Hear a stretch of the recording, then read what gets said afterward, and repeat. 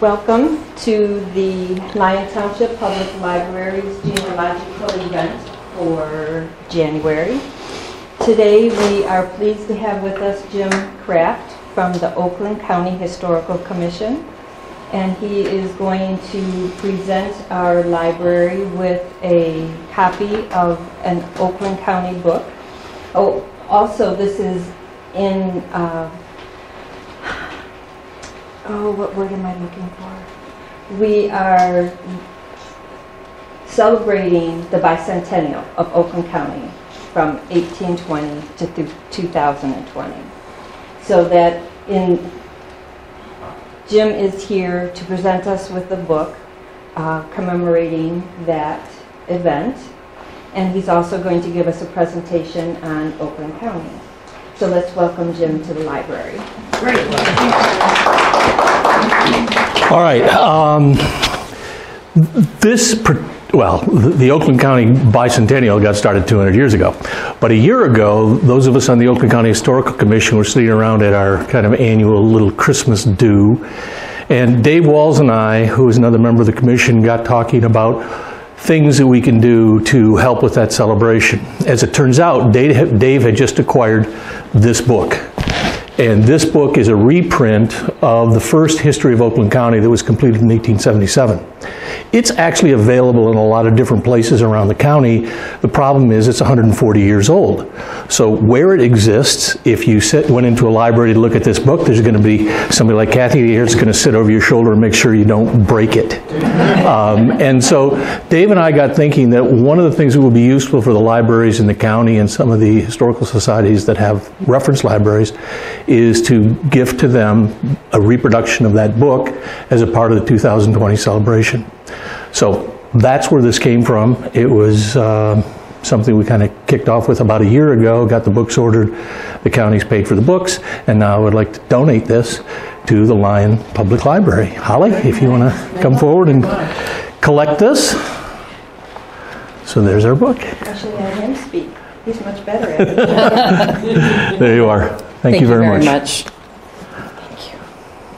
So I wanted to thank Mr. Kraft and the rest of the Oakland County Historical Commission yes, for presenting us this book and for their commitment to preserving the history of Oakland County, and also to Kathy for being our local steward for history here in Lyon Township. So thank you very much. All righty. Gladly accept this book. Okay, now another thing that the Historical Commission did, along with some other folks involved in kind of celebrating the bicentennial, is there's this little book about the history of Oakland County. There are free copies available back there by the display board. If you can grab one of those, that's fine. There's also a couple of books back there that are related to the topic, but they're not about this particular presentation. There's a price tag on those though, so. But this one's a freebie. Okay, so with that, we're going to get rolling here. So in addition to giving out the book, one of the things that was suggested is we actually use this book as the basis for a presentation on Oakland County. So that's why I'm here, is to give that presentation about Oakland County. And essentially what we're going to do is to kind of tell some stories about Oakland County, but it's going to be using the book as essentially the outline for the conversation tonight. This book was published in 1877. The immediate catalyst for the production of this book seems to have been the centennial celebration of 1876. And this was not published in a vacuum. There was something like, according to one bibliographer of county histories, there was something between 1,000 and 1,500 books very similar to this that were published in the 10 years between 1875 and 1884. The Oakland County book is just one of those 12, 13, 14, 1,500 books. Now, the principal catalyst for this, as I say, was the 1876 centennial. As is often the case when you have a nice centennial, like 100 years or 50 years or whatever, the tendency is for people to write books. Well, that's what happened here. If you looked at the front piece of many of these books that are published in this time frame, although it isn't true for the Oakland County book, there will be, well, it'll say in the front piece, centennial history. So it's very common. The other thing, that's one of the reasons behind this. The other reason is that essentially the area of the country that produced these books, most of it would have been west of the Appalachians and east of the Rockies. Okay? In fact, really east of the Great Plains. That's where most of these county histories were produced. And the reason for that, I think, was really that that area was settled in the years after 1800 and principally after the War of 1812. And the people who did that settling as of 1877, 1876, they were dying off. Okay, the generation that did that settlement of this area were fast disappearing. And so, much like Tom Brokaw did in that whole history of the Second World War that occurred over the last 20 years, as these veterans were passing on, we collected a lot of information about World War II. Well, the exact same thing is happening here. And this kind of a quote here, this one from John Jones of Bloomfield Township, in recalling these instances of pioneer days, a great many of which have passed from my mind, I seem as if it were to be living them over again, and I rejoice to know that steps are being taken to preserve a record of them, which if not done will soon be among the things of the past and be forgotten forever. You will see statements like this in virtually every section of the book. In the section about Lyon Township, there's at least one quote in there that's very similar to this, where the old settlers are kind of commemorating the fact that somebody is taking the time to record their histories. The book would have been largely written probably by their children, going back and talking to the old settlers. Okay, but obviously some of the settlers themselves are involved in putting this book together. Now, this book is about 300,000 words. It's something close to 400 pages. It's a monumental undertaking, really. But it was produced in about 6 months. And there were, as I say, somewhere around 1,000 to 1,500 of these books produced around the country over a period of about 10 years. So there's a lot of production going on here, a lot of work going on. By a relatively small group of companies. I don't know exactly the number.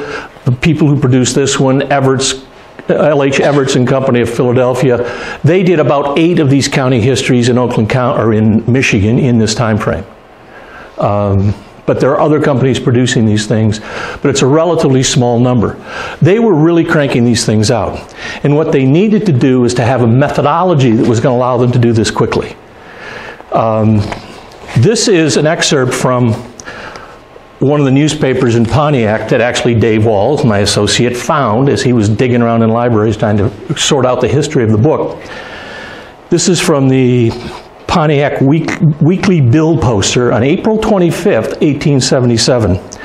Messrs. LH Everts and Company, the enterprising publishers, whose canvassers have been industriously at work for the past few months taking subscriptions for the contemplated history of Oakland County, are now in the field with a thoroughly organized and able copy or corps of artists and historians for the purpose of completing what has now been so well begun.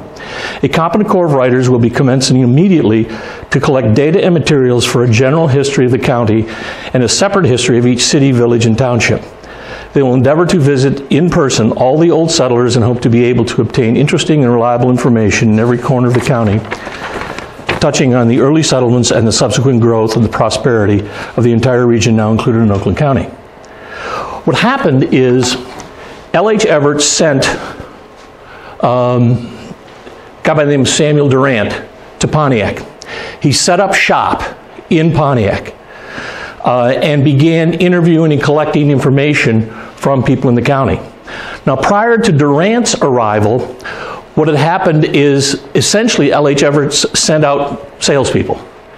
And they obtained subscriptions from people in the county, essentially paying their money up front for the book, and once they got enough subscriptions, then they agreed to go ahead with the production. Okay, so that's the method they used. They got subscriptions enough to justify going forward with the publication. The book cost $9 in 1877. A working guy, a laborer, you know, in a factory in 1877 made $1 a day. So $9 was a pretty substantial outlay.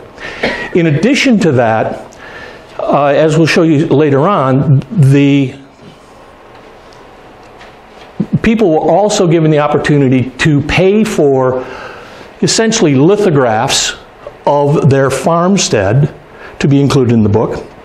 They could include photographs of themselves in the book, and they could include biographies of themselves in the book. All of those things would have been extra in ways that Everts and Company would have accumulated revenue to justify going through this work. The point is, this starts in April, the end of April 1877.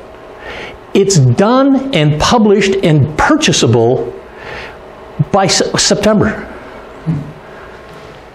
Yeah, I know, how the heck they do that? Well, the way they did it is Samuel Durant and an assistant by the name of Pierce, and I can't remember his first name offhand, they show up here, and they're not so much, in my view, authors as they are editors. What they did was they kind of went out to the community and tried to get people in the community to provide them information, and in many cases actually do the writing. And then Durant and Pierce are editing it, trying to put it sort of in one voice, although not exactly. And that's where the material comes from, most of it. Now, Durant and Pierce did some writing on their own. They certainly were taking information from their interviews and that sort of thing. And there's a section of the book that's clearly their work. But the bulk of this, 400 pages, 300 of it is really coming from somebody else, and then Durant and Pierce are editing it. The other thing, oh, and then I mentioned the lithographs. There you go. Now, one of the techniques that they used is they put together and published in these various newspapers in Pontiac and perhaps other places, although we didn't find it any other place, was a series of questions. 30 questions, maybe 40 questions that they published, and basically they pushed it out to the residents of Oakland County and said, listen, if you can answer any of these questions, send us the answers. So these are the questions, and this is the whole list, and they phrased them differently, but this is the whole list of questions that they sent out. This is about the pioneers primarily. So the firsts are important. Who built the first house? Where was the first church? Where was the first road built? That sort of thing. So all of this firsts makes a lot of it. And as we get into a little bit of the book, you'll see that the layout of the book is simply following these questions to a large degree. So they get the answers to these questions, it's fairly structured, and then we'll be able to put this together in kind of a standard format and move forward very efficiently. LH Everts and Company, who are preparing a history of Oakland County, are gathering material of every nature from which to make up the records. And Mr. Samuel Durant, a business and genial gentleman who is chief historical writer for the work, is now in the city looking after material in this locality. Mr. Durant is stopping at the Hodges House in Pontiac. That's the Hodges House. It's in the book. And those who are in possession of facts connected with the personal and material history of the county should put him in possession of them. So that's Durant working out of the Hodges House. Presumably he moved around the county a bit, he and Pierce. But that's the game. That's how they put this thing together. The layout of the book is really in 3 sections. The first section is kind of a general background of Oakland County, of Michigan, of the Great Lakes area, and a little bit of U.S. history. It's about 40 pages long. This is the section, I think, that Durant and Pierce wrote. Okay, one of the sections that they wrote. There's nowhere else to get it. And they're primarily attacking county records, secondary sources as they were available, and put together this general history. The bulk of the book, probably 300 of the 400 pages in here, are township histories. Each township, and there are 25 townships in the county, contain a chapter on that township. So there's a chapter on Lyon Township, for example. and Milford and Commerce and everybody else. And then there's a pretty big section about the city of Pontiac. Within each of those townships' histories, there's a little blurb on South Lyon, there's a little blurb on Kensington, there's a little blurb on each of the individual villages. The bulk of this is the township histories, and that's where the great interest is. The information is coming from county records, township records. It's coming from these questionnaires, which is a major source. They're out interviewing or talking to people who were some of the early pioneers and settlers here, and then they basically got other people to do the writing for them. So, for example, there's a bit about, in Lyon Township, there's a bit about the Methodist Church here. It gets formed in, I don't know, the 1830s, I think. Somebody wrote that up for him, okay? Presumably the minister of the church in 1877. If the minister of a church didn't write something up, it probably isn't in the book, okay? So they took what they could get, put it together very quickly, but this is not a comprehensive history, okay? And then the final section of the book, another 20, 30 pages at the back end, is primarily on the regiments from Oakland County, or from the state of Michigan, and servicemen that served in the Civil War. That's in the back of the book. Okay, there's a fairly decent-sized military history in the back of the book. Now, I will say Civil War, they didn't call it the Civil War. They called it the War of the Rebellion. And in some cases, they referred to it as the War of the Slaveholders' Rebellion. So you'll see maybe 10% of the time it's the Slaveholders' Rebellion. The other 90% of the time is, well, that was a faux pas. I kicked it. Oh, just down here? It might have been on this one. Huh.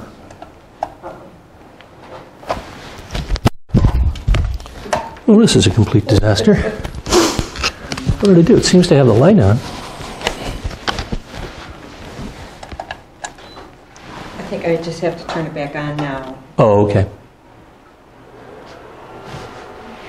Okay. Well, let's see what we can do here to avoid that trick.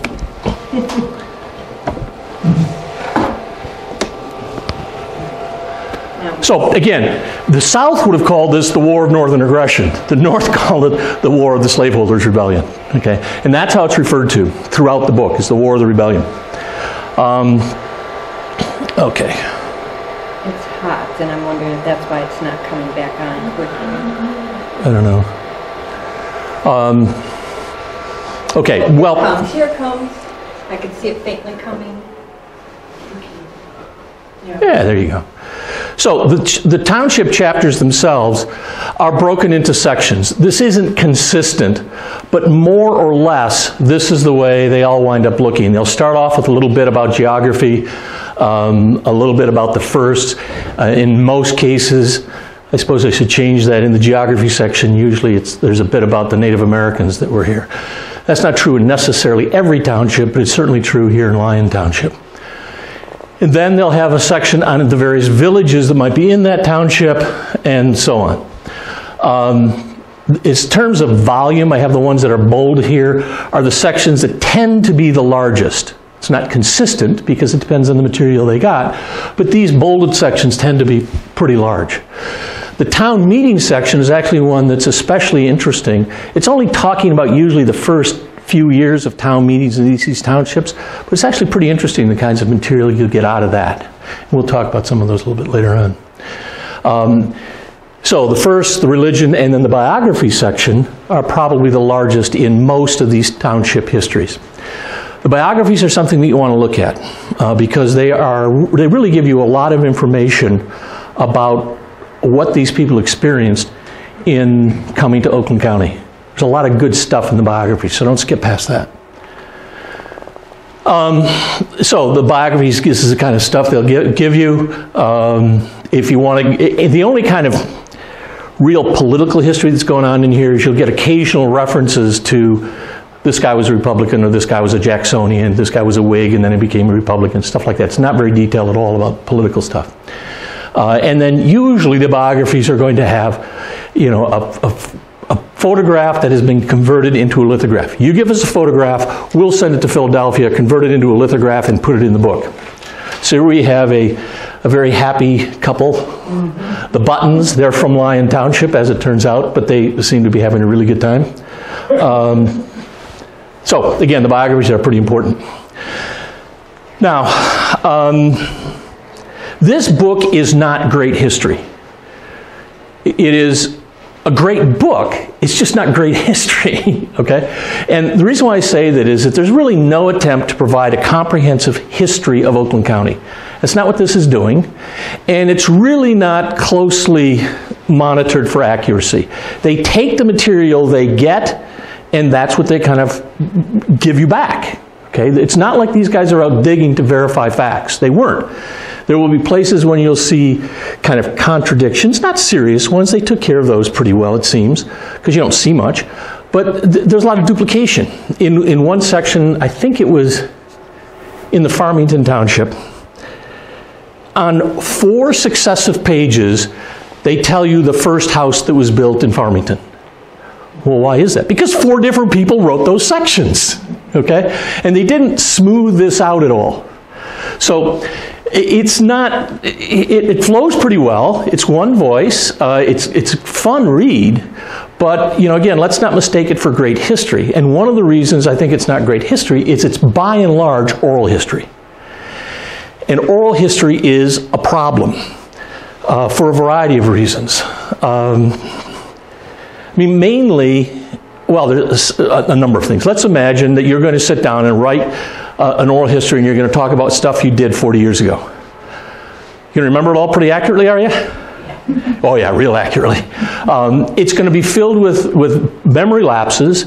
It's going to be filled with 40 years of you kind of coloring your past and creating a narrative for your life that may not be completely accurate. Okay? The other problem with oral history is it's about this wide. You want to study the invasion of Normandy on June 6, 1944 by reading the oral history of one of those guys who hit the beaches on Omaha Beach? What are you going to get? You're going to get what he saw in front of him. You're going to find out about the guy who was right and the guy who was left, and that's it. There is no field of vision in oral history. They talk about their own experience.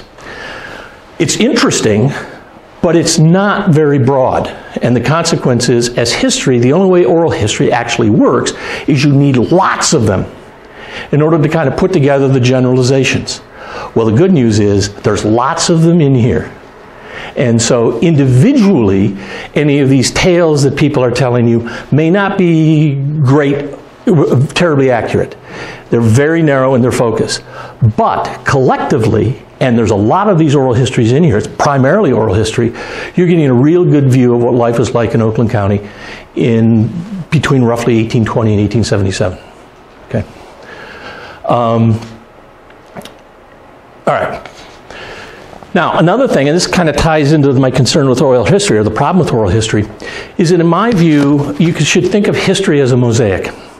When you look at American history, what you're doing is you're stepping back and you're looking at a mosaic, and from a distance, that mosaic gives you a clear picture of the whole story. Local history, oral history, local history generally, is this. You move up close and you see the detail. You know, these guys have an interesting story to tell, and it'll be a great story. But where does it fit in the big picture? Okay, you don't know because you're up too close. Okay, in my view, local history needs to be told from a perspective of looking up close and seeing these individual stories, but then you need to back up and get an idea of what the big picture looks like. Then you can go back in, and then you got to come back out. Now that isn't typically the way local history is written, and that's not the way this book is written. It's all up close and personal. Except that first section, those first 40 pages and the last 20 pages, they're mostly big picture stuff. But in the meat of this, it's all this. Okay? And the problem with that is you miss the story, the big story.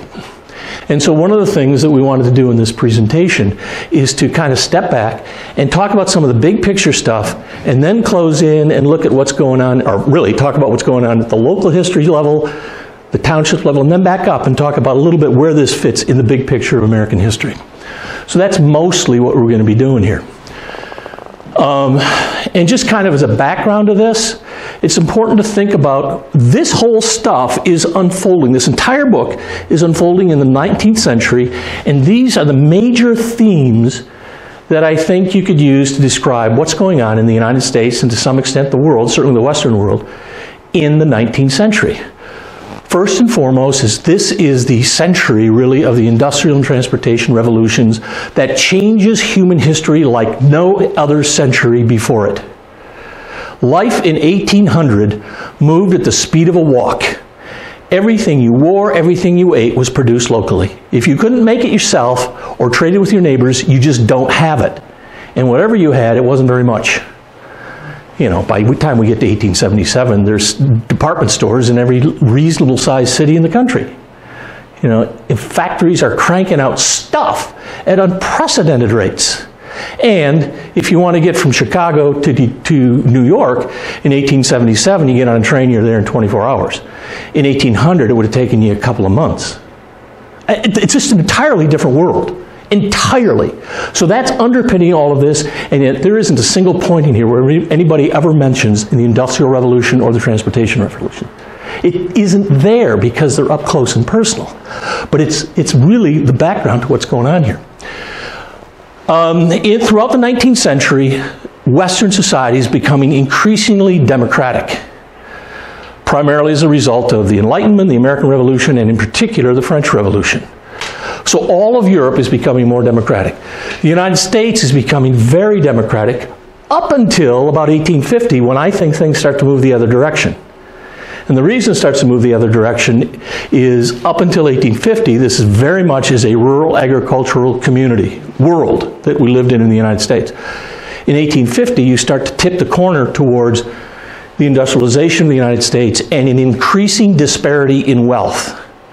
Whereas in 1840, this was a very egalitarian country. By 1890, you have huge disparity in wealth.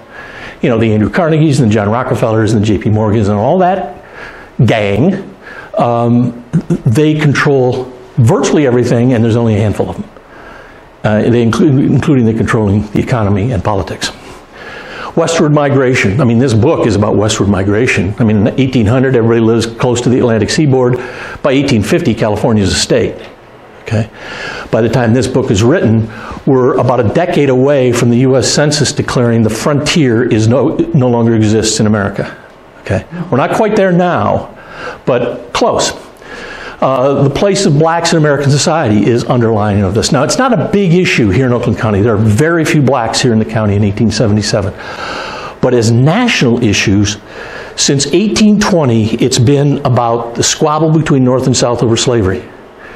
The abolitionist movement, the tension leading up to the Civil War, the war itself, which saw the death of 600,000 men, the freeing of slaves, Reconstruction, and the reimposition of white control in the South with the Jim Crow laws. All of that's sitting here. Okay? And then the great religious revival that sweeps through the United States in the first half of the 19th century, the Second Great Awakening, which really creates Protestant America that we think of today. All of this stuff above is being processed in the minds of most Americans through the lens of this great religious revival known as the Second Great Awakening. There's plenty of example of the Second Great Awakening in these books, in this book, and in these chapters. So those are sitting there. But again, you won't see the word Second Great Awakening in here. You won't see Reconstruction, even though 1877 is the year Reconstruction ends. There's no mention of it. But it's there, and you have to kind of appreciate that. This is just a list just to kind of help you put this in the proper context from a time frame perspective of what's going on. Here's just kind of some bullet points of things that went on in the 1870s up to 1877. Okay, so this stuff is all going on roughly contemporary with this book being written. Okay. Another thing that's important to recognize as kind of background material is that Oakland County in 1877 was purely an agricultural county. We farmed, and then beyond that, we, farmed. And that was it. Oakland County was, throughout most of the 19th century, the leading agricultural county in the state. It's number one in most categories. Now, one of the reasons it's a slightly bigger county than most counties.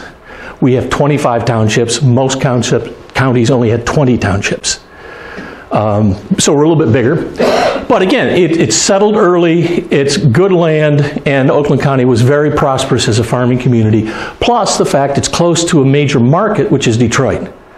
And it has railroads and at least a few roads. So it's really well positioned. The thing that's really interesting about this is the population data up here, which you probably can't see any of this. And frankly, the census I'm going to talk about will be the 1860 census and the 1900 census. In 1860, the population of Oakland County was 40,000. The state was about almost 900,000, 800,000. In 1900, the population of Oakland County was 44,000, and the state was 2.5 million. Now think about that. The state was 850,000 in 1860, and it's 2.5 million in 1900. The county is 40,000 in 1860 and 44,000 in 1900. What does that tell you? Farmers stayed farming. Farmers stayed farming. They didn't go into towns and work in mills or factories.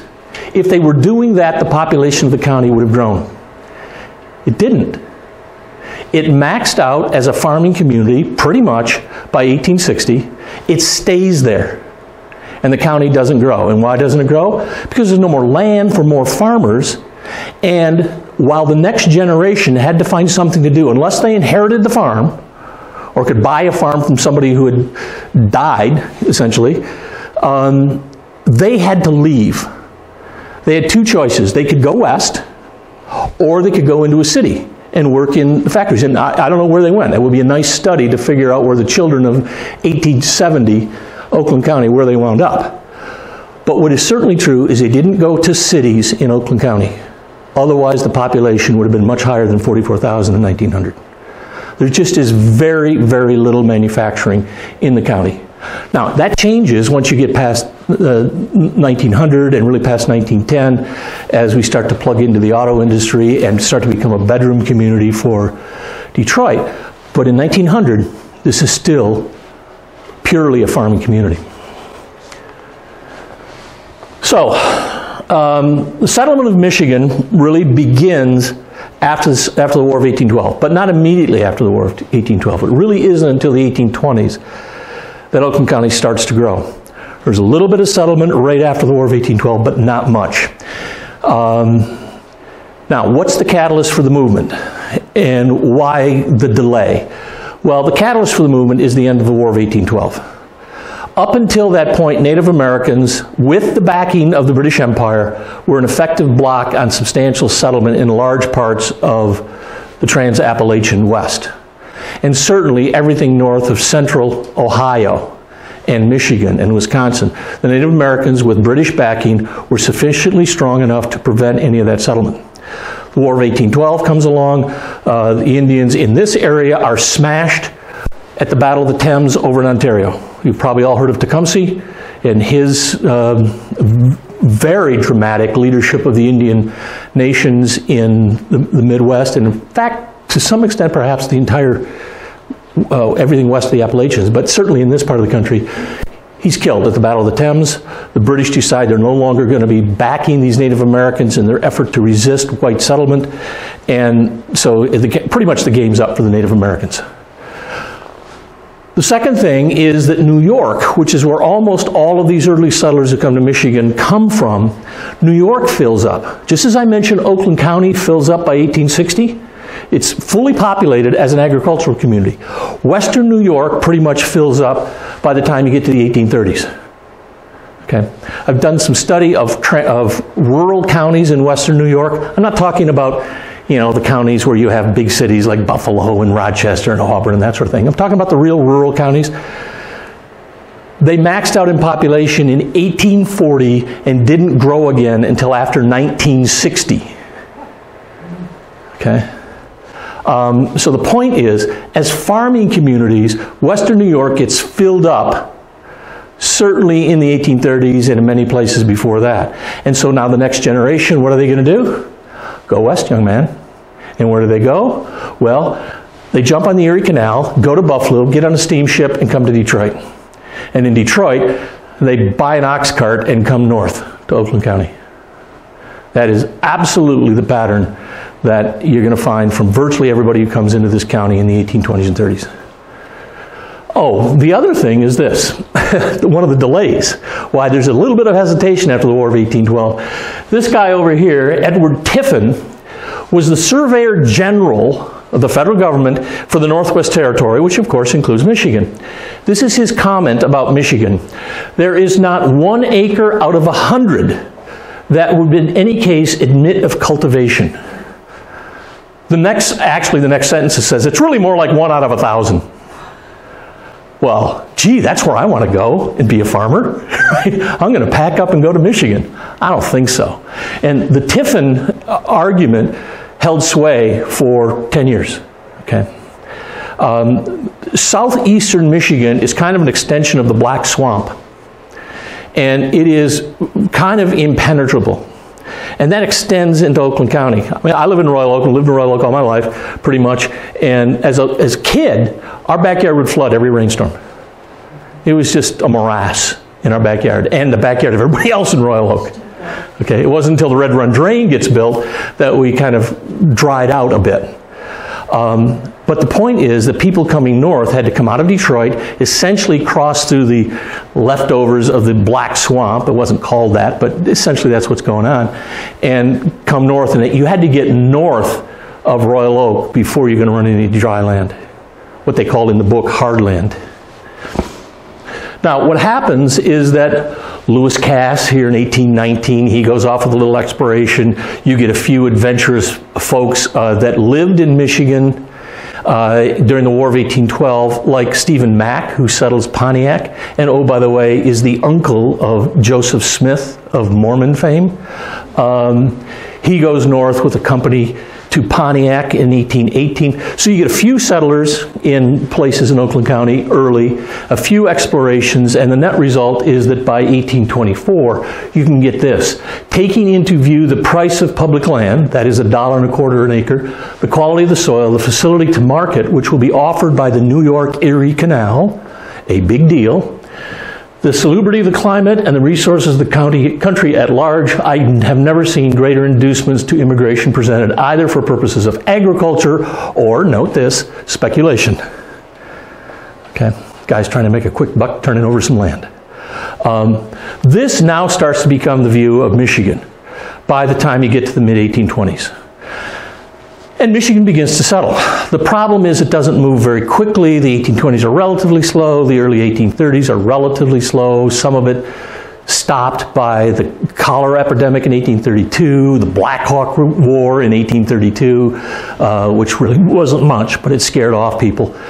But it's really in the mid-1830s that Michigan just goes wild. Okay.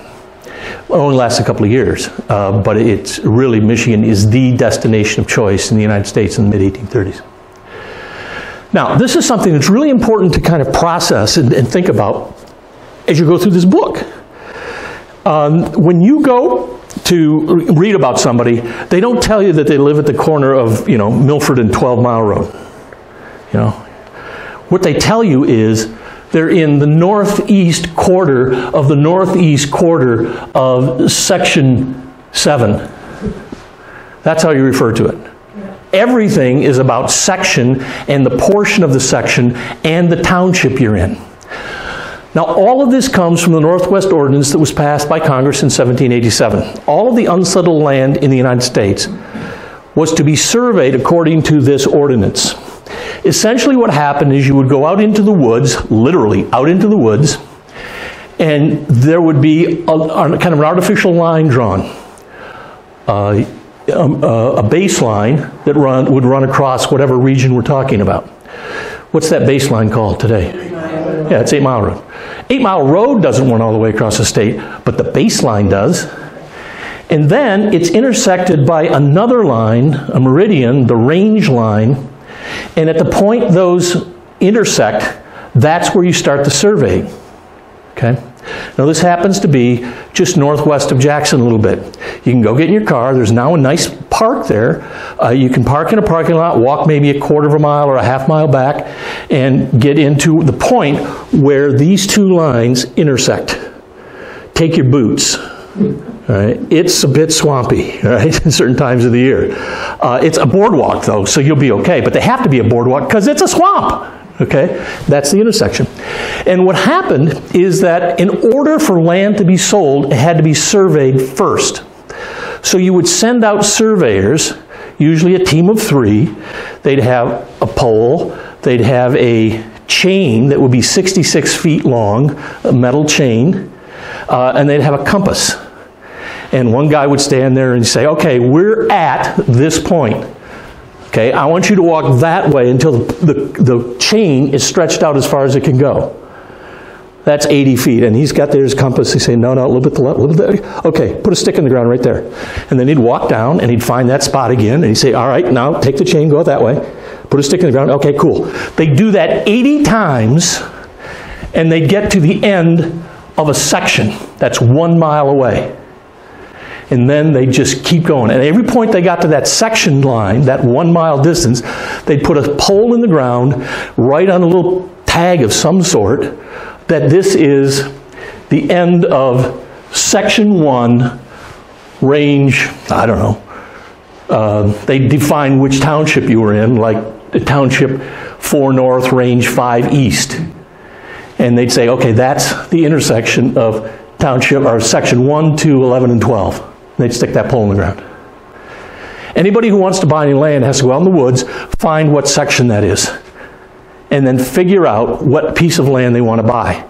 They'd then go back to Detroit, which is where the land office was, and they'd enter their claim in, and they would pay for the land at that point.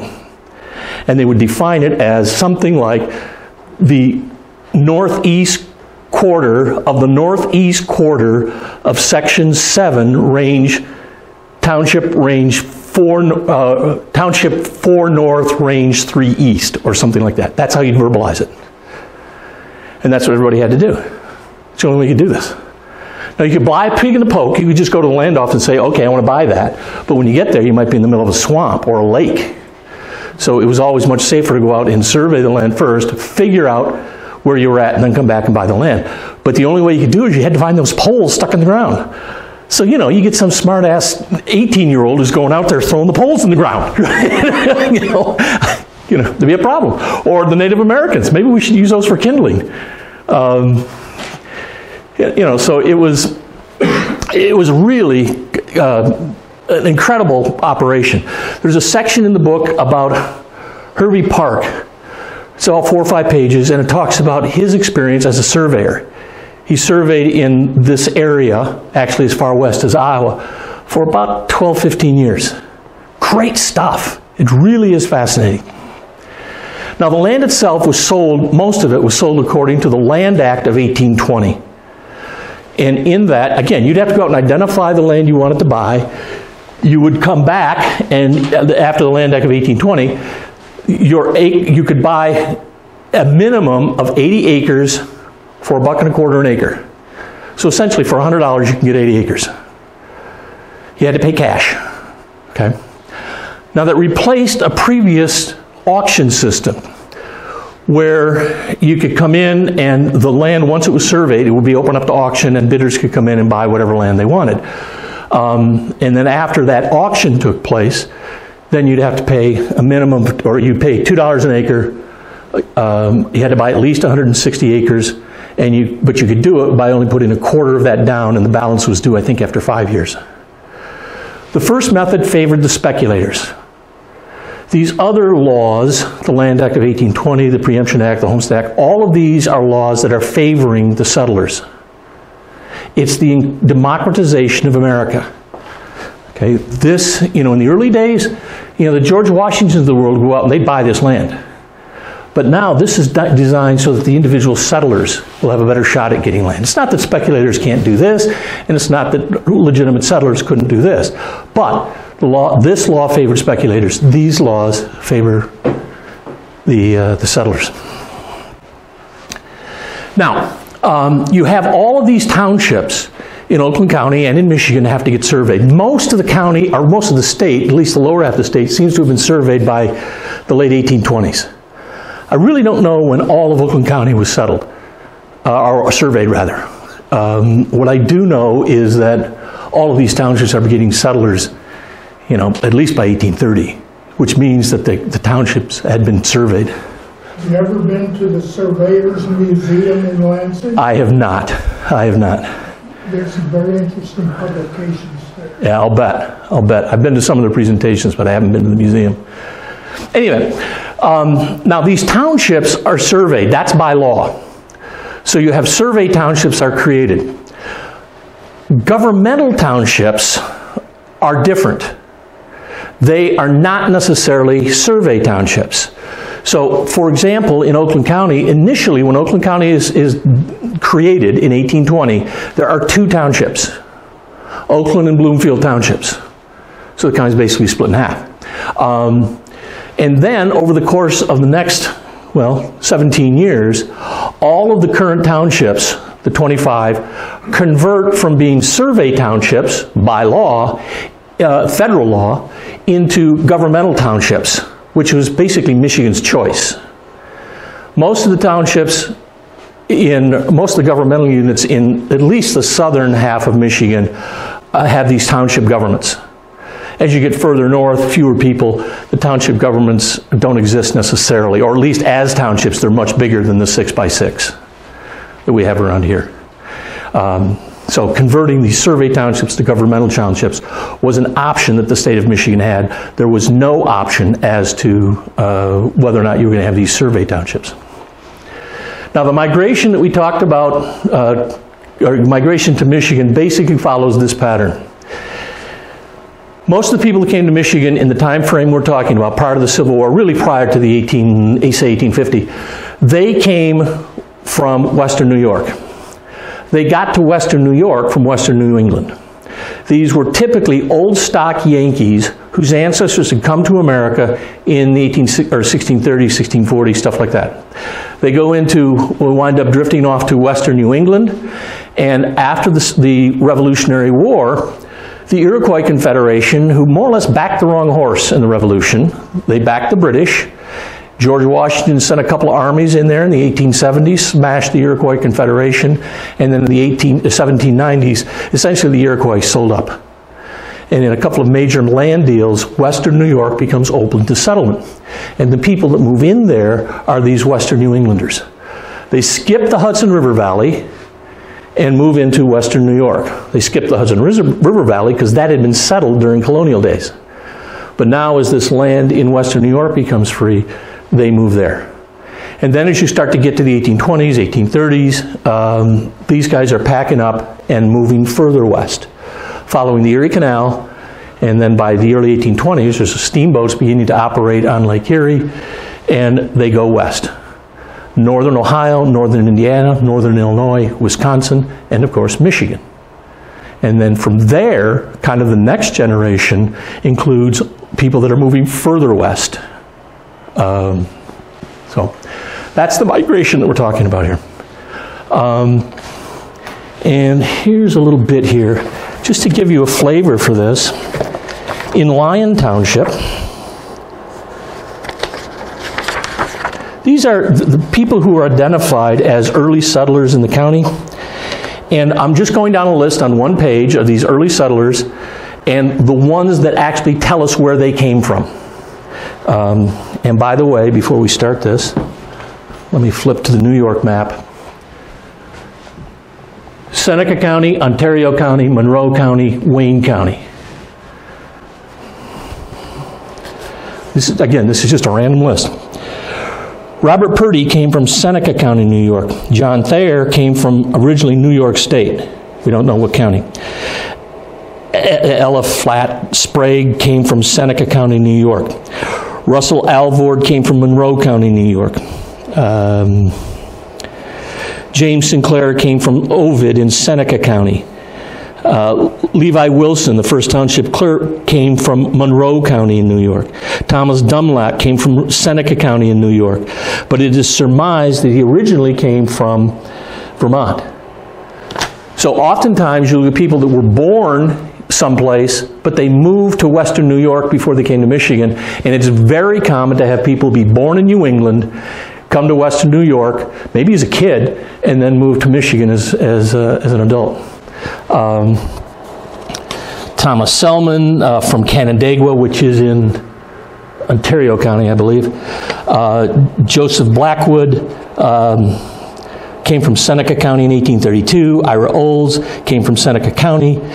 Israel Whipple came from Ontario County. Joseph Hayes came from, and on it goes. I mean, that's really what you're going to see. You'll get some folks coming up from Pennsylvania. You'll get some folks coming from New Jersey. You'll get the oddball coming from, you know, Virginia. And you'll get some folks coming from the UK. But the vast majority of them are coming from Western New York. Okay. Now, the trip here is kind of interesting. So let's take a look at Jonathan Pixley. I was born AD 1799 in the township and county of Tioga in the state of New York, of course. I lived there until March 1823 when my family moved to Monroe County, which is further west in New York. I lived there 8 years when in company with my late brother David, I emigrated to Michigan.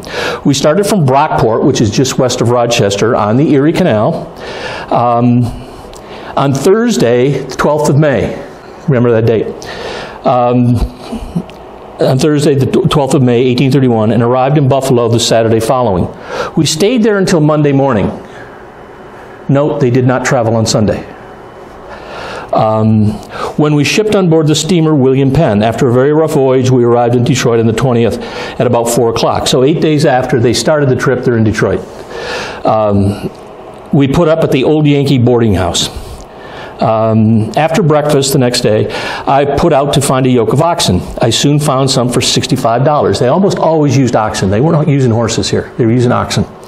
Went to a shop and bought a yoke for them, and driving down to the dock, hitched them up to my wagon. Presumably he brought his wagon with him on the canal boat and as well as on the steamship, which is kind of interesting.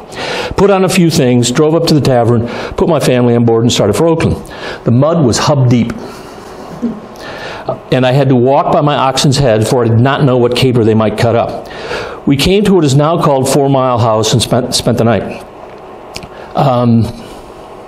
Let's see. Then the next morning they go off. At noon we arrived at a place called Mother Handsome's. If you read anything about these migrants coming out of Detroit in this time period, they all stop at Mother Handsome's, who's apparently kind of an interesting old bird.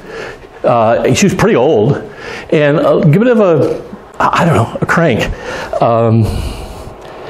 Took our dinner there, but had nothing for my oxen. I said to the old lady that we were not very hungry, but wanted a good cup of tea. She said, "By God, you shall have it." All right.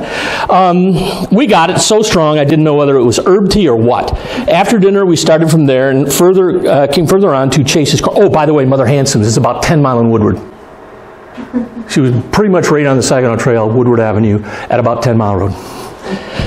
After dinner, we started from there and came further on to Chase's Corners. Now, Chase's Corner is the intersection of Crooks and 13 Mile Road. Okay. Mr. Chase let me turn my oxen out to eat. They ate up what was there in a hurry. I bought a bushel of potatoes and started on. Our next stopping point was Mrs. Guy Phelps in Troy. It being Saturday night, we stayed there until Monday morning. They're not traveling on Sunday. Sunday is the day of rest, right? When we took an early start for our home. Got as far as Benjamin Horton's by noon, where we took dinner, after which we resumed our journey and arrived to our present home on the northeast quarter, section 23, then in the township of Oakland, now Avon Township, on the 23rd day of May. So it took them 11 days, stopping 2 of those days. But they came from New York to Michigan, right, to their home up there. Nothing much occurred during the summer worthy of note, right? A little different standard of excitement than I think we'd have, until the 12th of September, when all but myself were taken ill with typhoid fever. This was a great drawback, you think. Drawback for us, but I had good and kind neighbors for which I shall always be thankful. I mean, you can find 50 stories just like that in this book. Okay. probably more. And it just kind of repeats itself. They're always talking about the mud coming up from Detroit. They're using oxen. They're stopping at Mother Hanson's, stuff like that. It's just repetitious to some extent. And when they got to wherever they were going, there's a pretty good chance that there were Native Americans in the neighborhood. Now, they probably weren't living there year-round, but they were seasonal residents, I would guess, in most cases. The Indians were usually very quiet and peaceable, and for a number of years after the first settlement were made, hunted and fished around the beautiful lake. That's White Lake. Undoubtedly, they were much grieved when the time came for them to be removed from its locality. The treaties that were signed with the Native Americans, you can see the dates of those treaties. Let's see if I could actually get it all here without turning everything off. You can see the dates of these treaties and the chunks of land in Michigan that are given over to white settlement. Those treaties included provisions that the Native Americans could stay until they were needed for white settlement. So when the first settlers came in, they didn't have to leave. But eventually enough of them came that they had to move out. This is from Lyon Township. In fact, let me find that.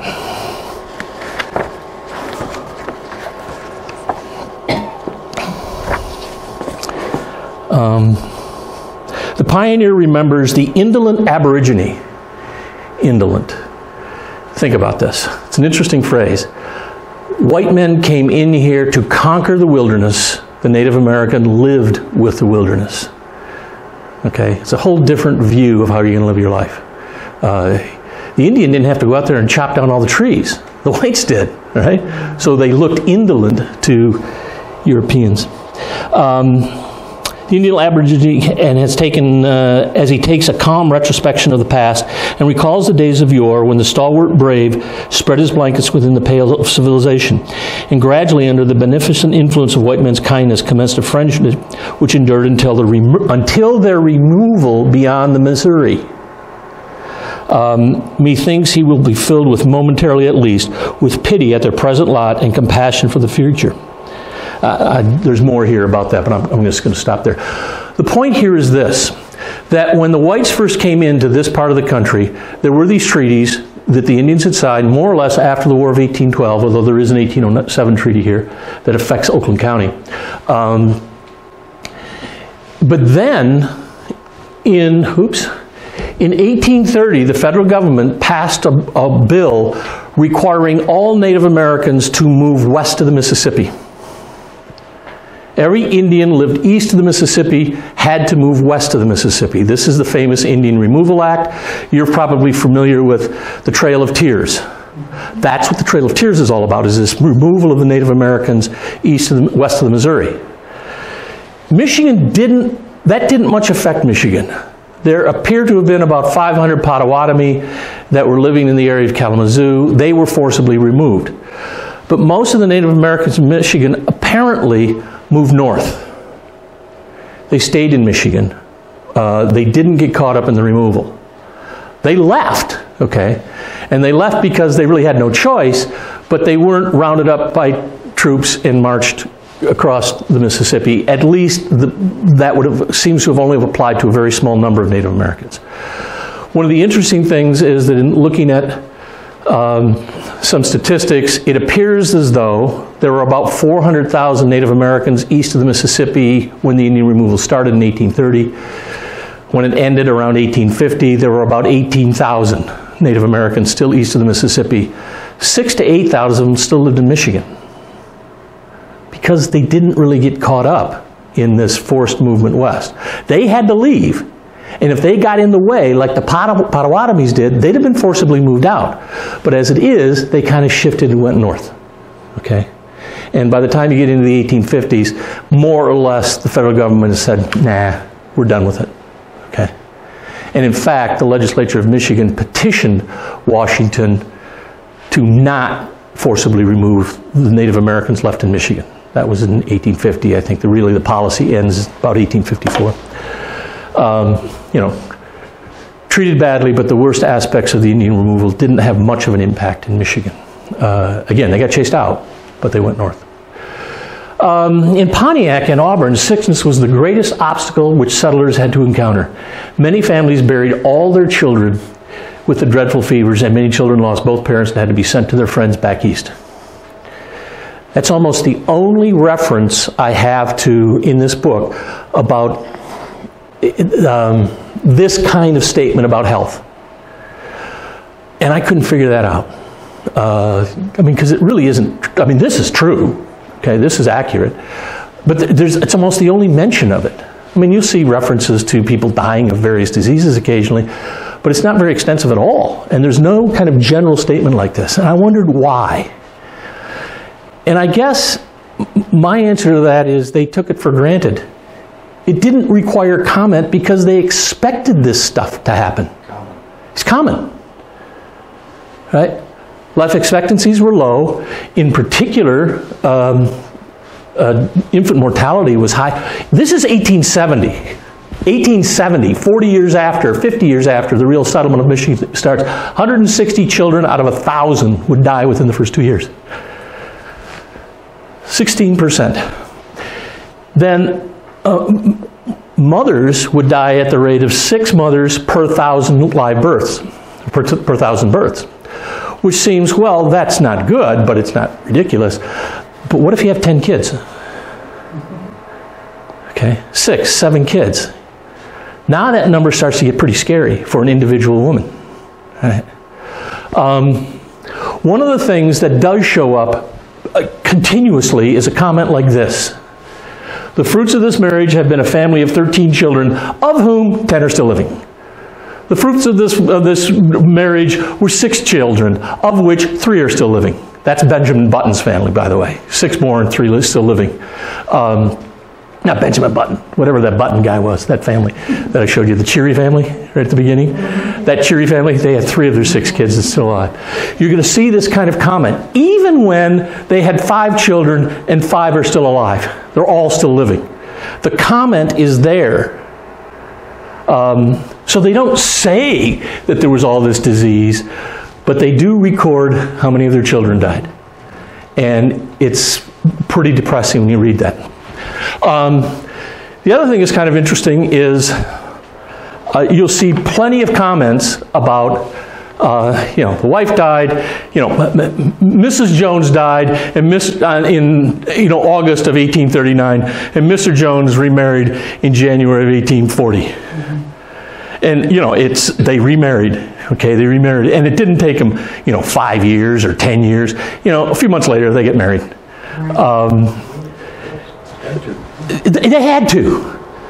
These are economic relationships. The women need somebody that's going to provide them with a home and raw material to cook. The man needs somebody that's going to provide him with food and take care of the kids. And oh, by the way, having sex every once in a while isn't all that bad for either of them, so they get married. And that's kind of what this is. I'm not saying in every case they weren't exactly arranged marriages, but it was an economic necessity. And then I ran across this, which I thought was kind of interesting. This is a guy who comes here in the 1830s with his parents. He's a young man, and he lives with his parents. And then his mom dies, and I think maybe his dad dies fairly soon in the year, but I'm not sure at this point. In any event, sometime after the death of my mother, then I began to see the need of a helpmate. So I married Miss Mary Ann Wright in December of 1839. She's been great. You need the helpmate. You need the partnership to survive. Okay? But you're going to find continuous references to, one spouse dying and then remarrying very quickly. Women dying, men dying, remarrying. You do have a lot of the general diseases that would kill in 1840 that we don't think of today. Measles, of course, that type of thing.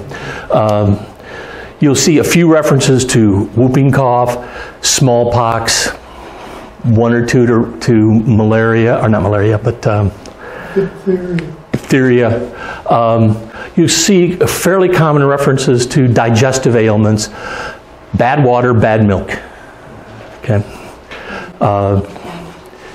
Not much really on the way of great epidemics, which kind of surprised me. There's no mention of the cholera epidemic of 1832, which really kind of surprised me. What you do see is a lot of reference to fever and ague. What's that? Malaria. Malaria. It's malaria. So you see a lot of reference to fever and ague, and you're going to see a lot of references to mosquitoes. We came to what is known as the 4-mile house. We stayed all night, but little sleep did we get, for the mosquitoes were determined to have their fill. And you're going to see this kind of off-the-cuff remark 20, 30 places in the book. It's very common. The other thing you'll see is kind of interesting. Let's see. When they built the dam and raised the pond much, sickness resulted and the people died rapidly. Again, you've got the stagnant water around these mill ponds. What does that breed? There you go. In Milford, in the 1850s, the local population tore down the dam for the mill pond for this reason. Now, they were really brave about it. They waited till the owner went to Ohio, and the wife was there by himself, and then one morning, 40 or 50 of these brave souls showed up and tore down the dam. But they did, okay? Why? For this reason, okay? Mills are usually very notable. Okay, the mill becomes the center of the community, the economic life of the community. In Lyon Township, everything I've seen is referencing a steam mill, because apparently there wasn't enough flowing water. I mean, I don't know for sure. It looks to me like there's a few creeks here anyhow, but all the references in the book are about steam-powered mills, starting in the 1830s. Industrial Revolution. They don't say Industrial Revolution, but that's what it is. You have steam mills that are operating. In most places when you see the steam mill, they use it as auxiliary power when the water is low. But that isn't the comment they used here. And it isn't the comment they talk about in Royal Oak either, where there is no flowing water. So that was kind of interesting. Schools. The one-room schoolhouse was pretty much ubiquitous. This is Lyon Township, and you could sort of see the township boundaries in the different colors. But just to give you a better idea, this is Holly. The colors are a little bit better here. All of those different colors are different school districts. Some of the school districts overlap township boundaries, and they're called fractional districts on the map. So if you look at any of these kind of maps, you'll see fractional school district number 1, which means it's overlapping into the next township. The schools typically, although I didn't see this in Lyon, you will find some comment like this. The first school taught was in the loft of Major Williams' sheep house in the fall of 1821. The teacher was a man named Brett. The first schoolhouse built was in the Williams settlement in 1822. School was taught by Miss Stevens with 12 pupils. The house was built of logs. You're going to see that kind of comment in most townships. The first schoolhouse is something like this.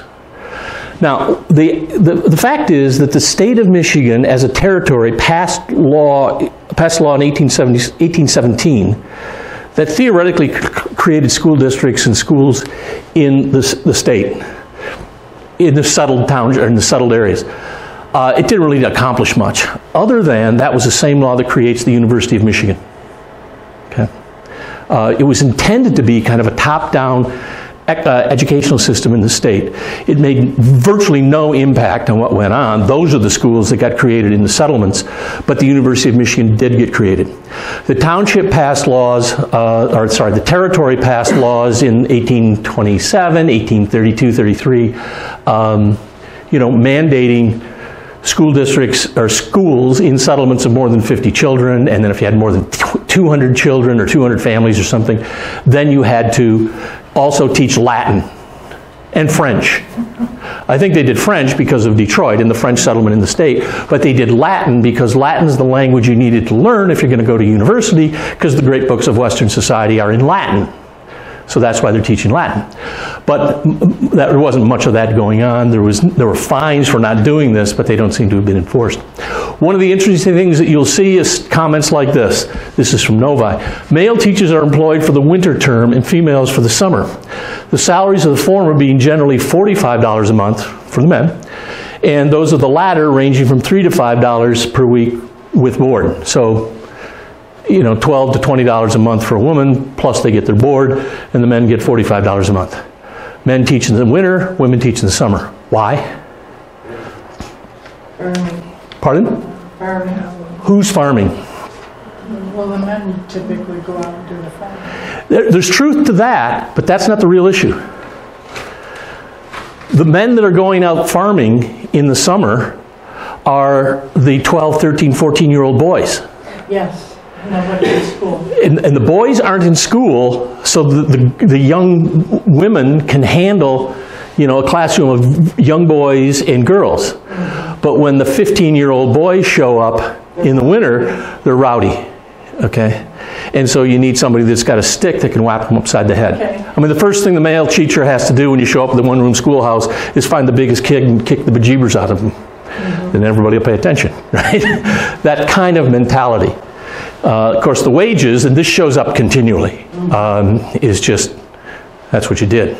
You just kind of gave the women less. What is true is that Michigan really is, how many of you heard of Horace Mann? Anybody hear of Horace Mann? And what is Horace Mann's claim to fame? Education. He's usually credited with being the father, if such a term ever is applicable, to public education in America. Franklin Pierce and Isaac Crary implemented a public school system in Michigan that was, for the time, very sophisticated, and pretty much what Horace Mann did in Massachusetts. They just did it 2 years before Massachusetts and 2 years before Horace Mann. But Massachusetts is a big state, Horace Mann gets credit. But John Pierce and Isaac Curry from Michigan are really the two guys that did this first in the United States. Now, one of the really important, I mean, and again, it's this top-down system, centralized and controlled by a state superintendent. John Pierce was the first state superintendent. The first state to have a state superintendent was Michigan. One of the other things that happened in Michigan first is that, one of the things I didn't mention when I showed you that map of the townships, the land sold from Section 16 of every township, Section 16 of every township in the country were to be devoted to public education. That was by virtue of the 1787 Northwest Ordinance. In Michigan, all of that money went into a state fund by virtue of this law that was passed in 1837, or went into effect in 1837. So the state Board of Education, in effect, had this pot of money that came from the sale of all the lands in those Section 16s. And then they could distribute it in such a way that it kind of made sense based on what was going on in the local areas and what the state wanted to accomplish. So it really is a much better way. Because, for example, in Oakland County, what if Section 16 is Cass Lake? Then you have nothing. But if the law of averages, you kind of group them together so you've got this one common fund, and that allows you to distribute the money in a more equitable basis and, in fact, compel compliance so you can get some of that money. So, I mean, those are some of the things about the state education bill. Written in 1835, but Michigan kind of takes a couple of years to become a state, so it doesn't go into effect till 1837. There's a lot of neat things about that. Religion in America is, one of my books back there is about that, so we're not going to go down that path too far. I could spend hours talking about all this stuff. But the point is that Michigan is settled in the midst of the Second Great Awakening. And the people in this county came from one of the most intense areas of the country with regards to the Second Great Awakening, that is Western New York. And they bring that with them. You're going to find in almost all of these townships some pretty strong references, if you know what you're looking for, of the impact of the Second Great Awakening here. One of the issues that happens here in the Second Great Awakening is there were just simply not enough ministers in the established churches. And so you had kind of techniques to offset the fact that you didn't have many trained ministers. First of all, I guess, is that most of the growth of in the Second Great Awakening is not led by trained ministers at all. It's led by somebody, some preacher who knows enough of the Bible to become an effective preacher. And whether or not they have any formal training is very much secondary. doesn't really matter in the growth of the Protestant religions in the Second Great Awakening. But some things that do happen that you'll see continually throughout all of this, throughout the whole book, is references to protracted meetings. Let's see. Well, here in Lyon Township, that Methodist church that I had mentioned earlier on, there's reference in 1837 to a protracted meeting that had a considerable impact on the history of the church. It went on for, protracted meetings might go on for weeks, months.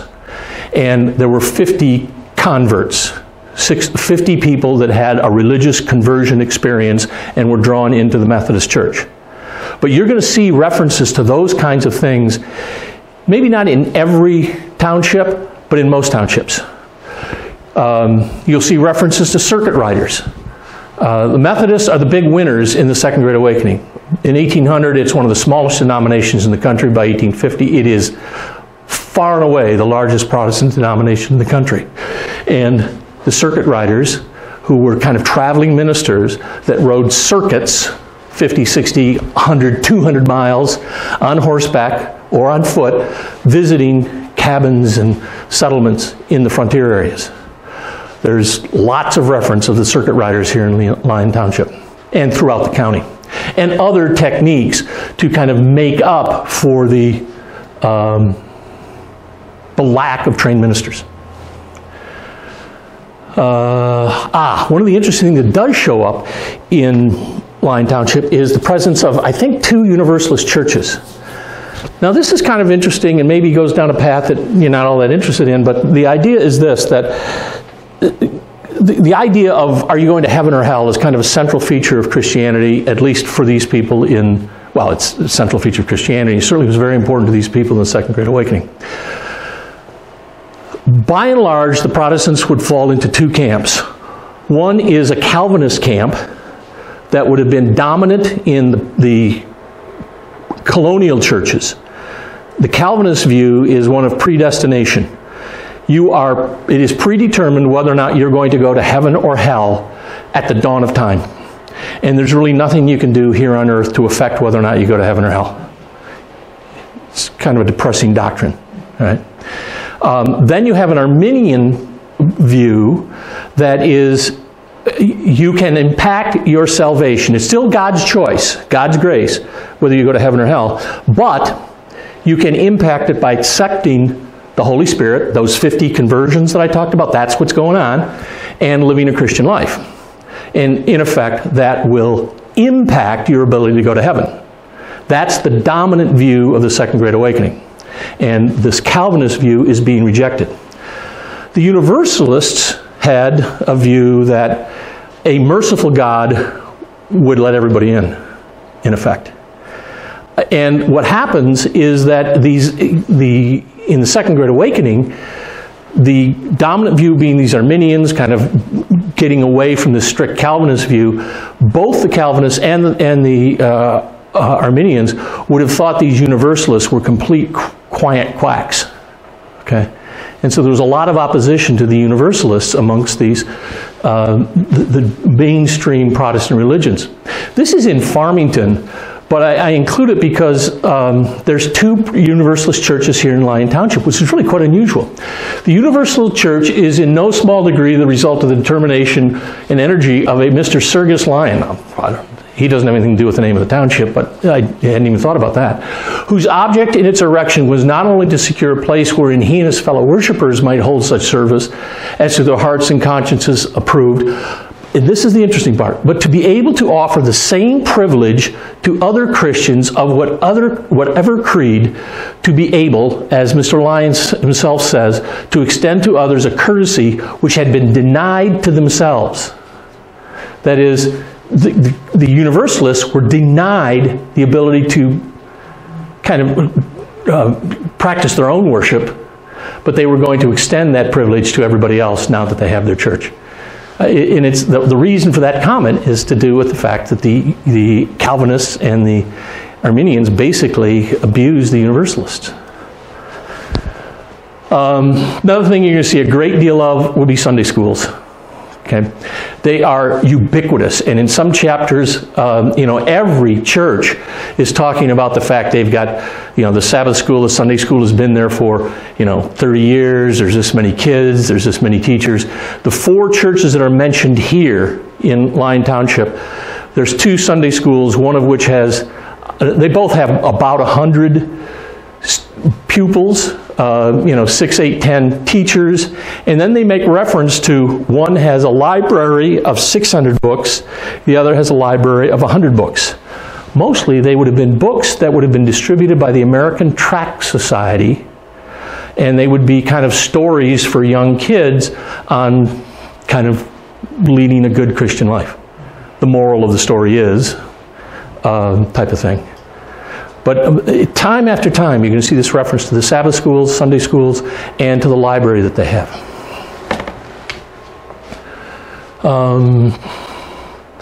Town meetings.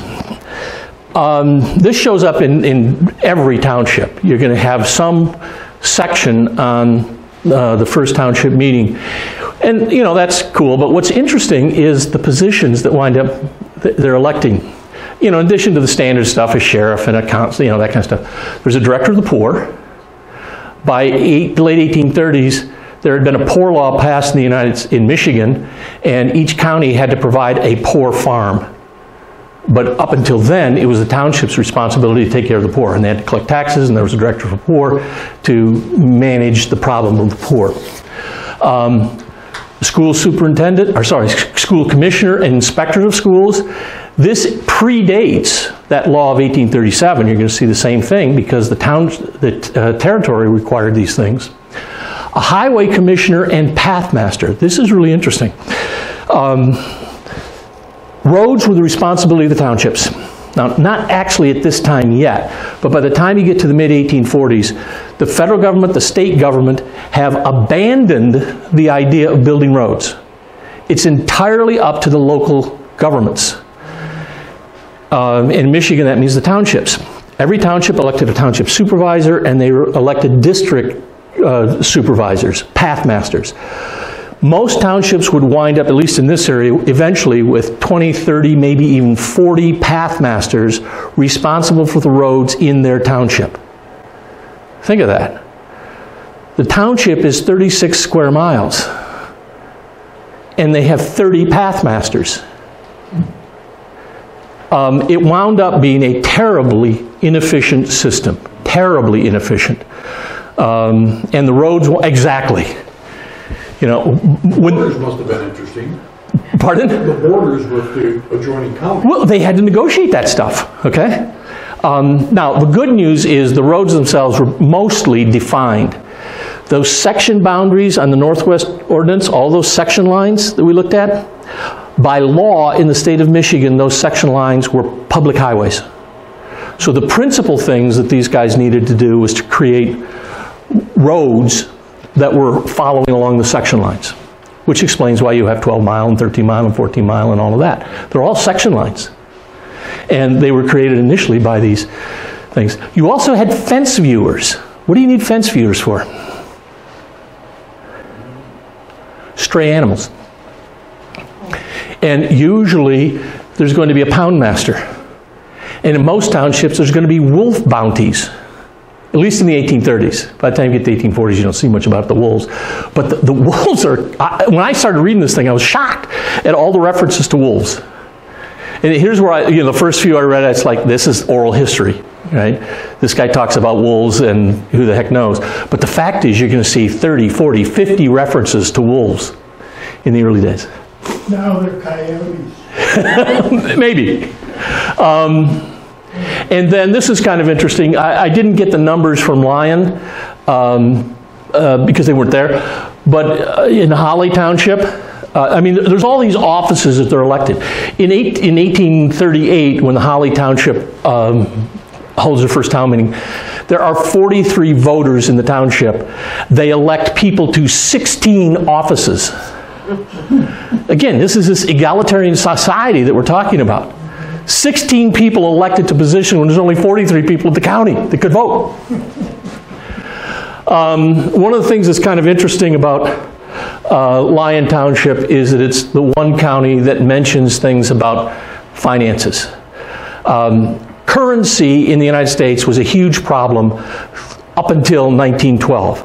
And the main issue was that there was no central banking system in the United States after the destruction of the U.S. Bank by Andrew Jackson.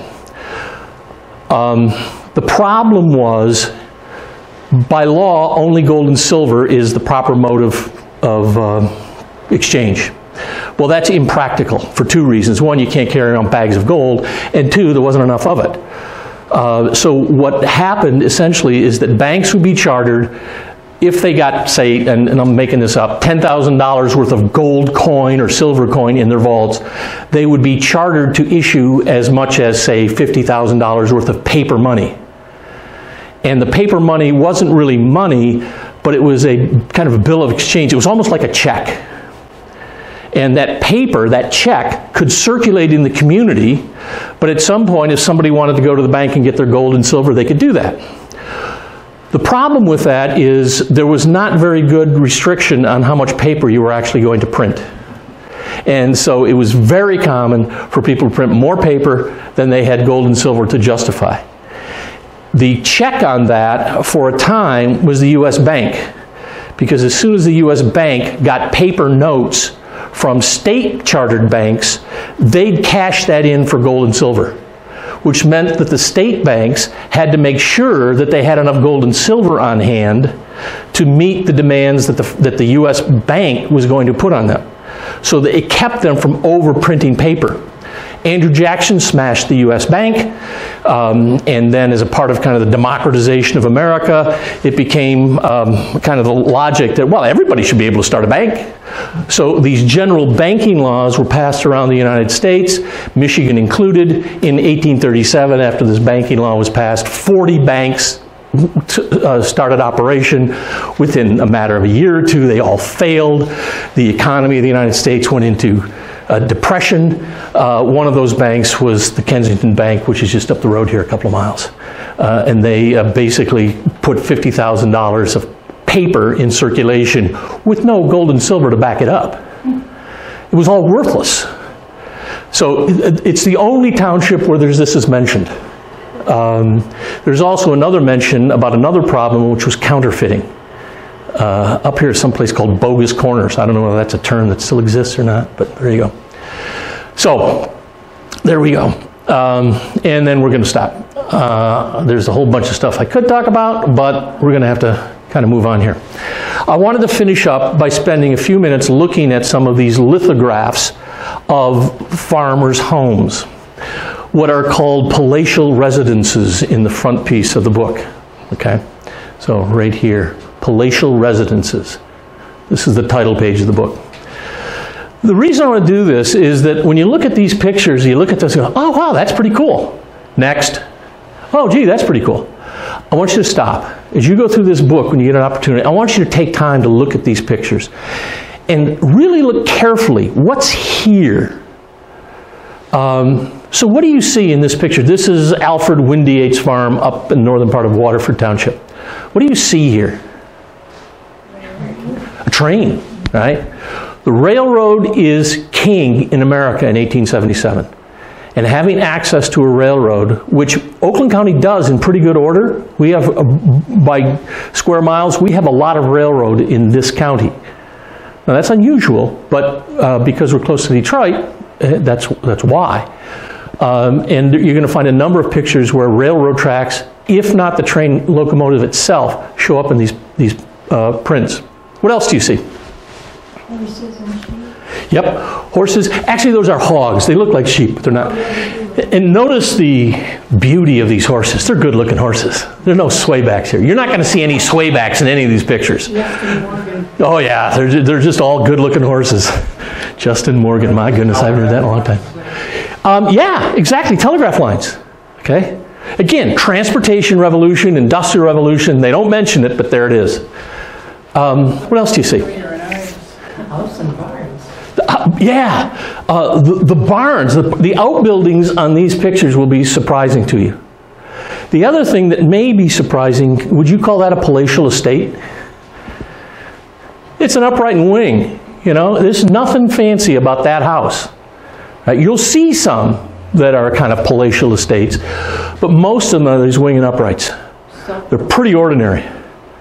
Okay? What else do you see? The hill back there? Waterford Hills, right?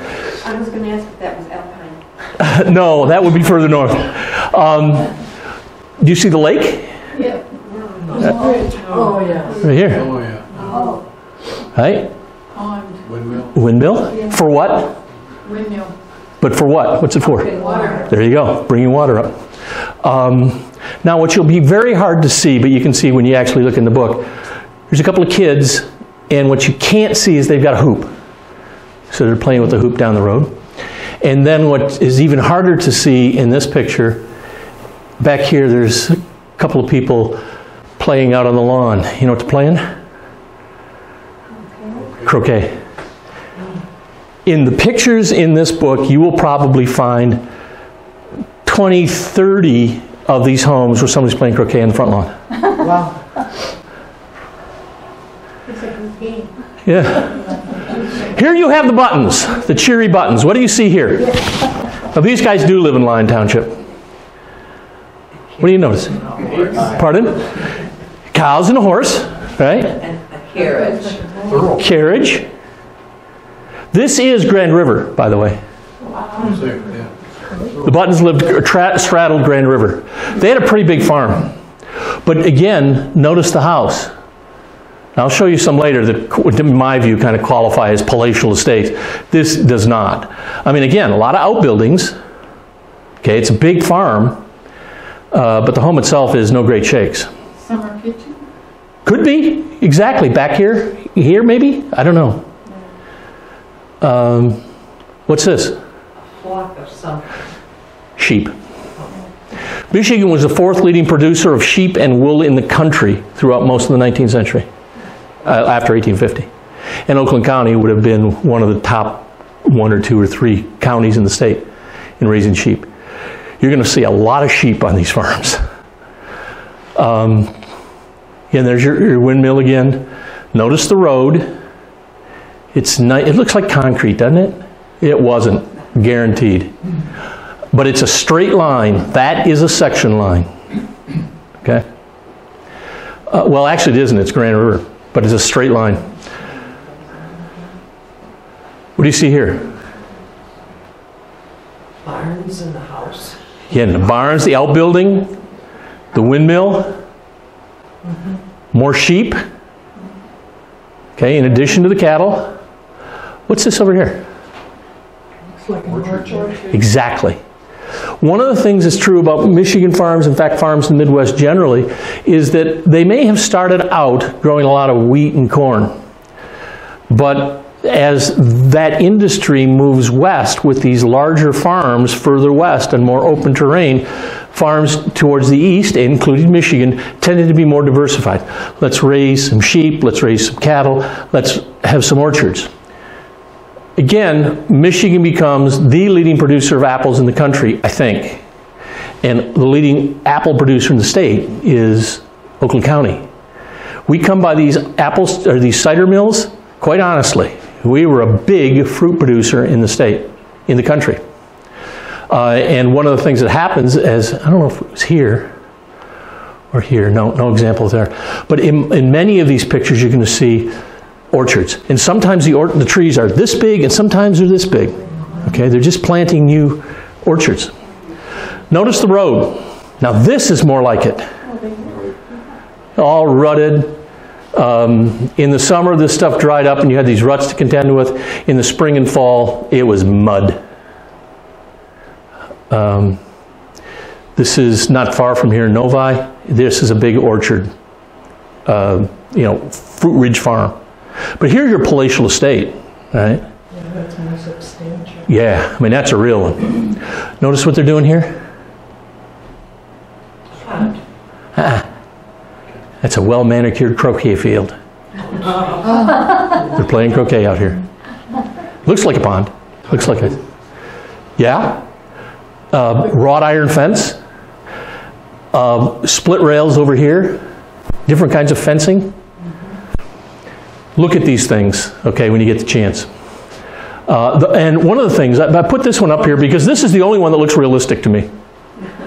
The rest of them are squeaky clean. This one isn't so squeaky clean. You know, broken down fences, there's tree stumps here that you can't hardly see. The road isn't as bad as it could be, but it's clearly not that concrete thing that you see in some places. That style of split rails looked like, because they were freestanding. Yeah, they were. They were. Easier to put them up. A lot of trees in the county use these cedar trees to make these split rail fences. You know. So there you go. It's awful. Questions? That woman was really good looker, wasn't she? Oh, That last one. we were talking about this. Hey, I'd never call on that house. Yeah, you wouldn't call on any of these houses. When you look at the pictures of these, there's not a smile anywhere in the book. Yeah. You didn't smile back then. No. And we were kind of talking about the reasons why, and I think there's three things to consider. First of all, these were very serious-minded religious people, and the idea of looking frivolous was kind of outside of their frame of reference. They don't get pictures often. Yeah. So you get one in your life, you don't want to look, hi, how you doing? Yeah. Right? You want to look serious, to reflect life. The other thing is you had a time exposure. Easier to sit there like this than it is to try and hold a smile, okay? And, you know, you've got that time exposure on the cameras in this day. And the other thing that was always the dodge that I heard, that I kind of grew up with, is that they didn't smile because they had bad teeth. Yeah. I don't know. Somewhere in there is probably the truth, and there may be other variations on this thing. Questions? Interesting about town and range, because up until, what's that new thing that you can do it on your phone? GPS? GPS. Well, water well drillers had to send in their well logs to the county offices based on range and town numbers. Yeah, I'm sure. It was the only way to do My it. husband was one. Yeah, it was the only way to do it. Yeah. Right? Yes? I had a question when you were talking about the surveying. Michigan is pretty wooded. I mean, there is no straight line. You've got trees and... Therein lies the problem. This was an incredible undertaking. Yeah. And if the range line, or if the survey line went across the lake, you had to figure out a way to mark it off on the other side. You also have to... In the swamps? You also have to acknowledge the fact that as you go north, the meridian lines change too, and that's why you will see, even within Lyon Township, you'll see like Chuck Road is offset above 8 Mile. Yep. Because of those lines. Yeah, the roads go straight, and then every once in a while they have to skip over the north-south lines, the range lines, because, you know, as you move towards the North Pole. It's the same thing. You don't have that problem east-west, but you have it going north-south. You know, get out and follow one of these mile roads out in the boondocks, and after, I don't know how far, 20 miles, 15 miles, you're going to wind up skipping over, you know, a few hundred yards one way or the other. And the lots on the north side of a square mile are always a little smaller. So the lines are coming in. Yeah, that makes sense. Anything else? Any other questions? Okay, well, thank you for your interest. Very interesting. Thank you.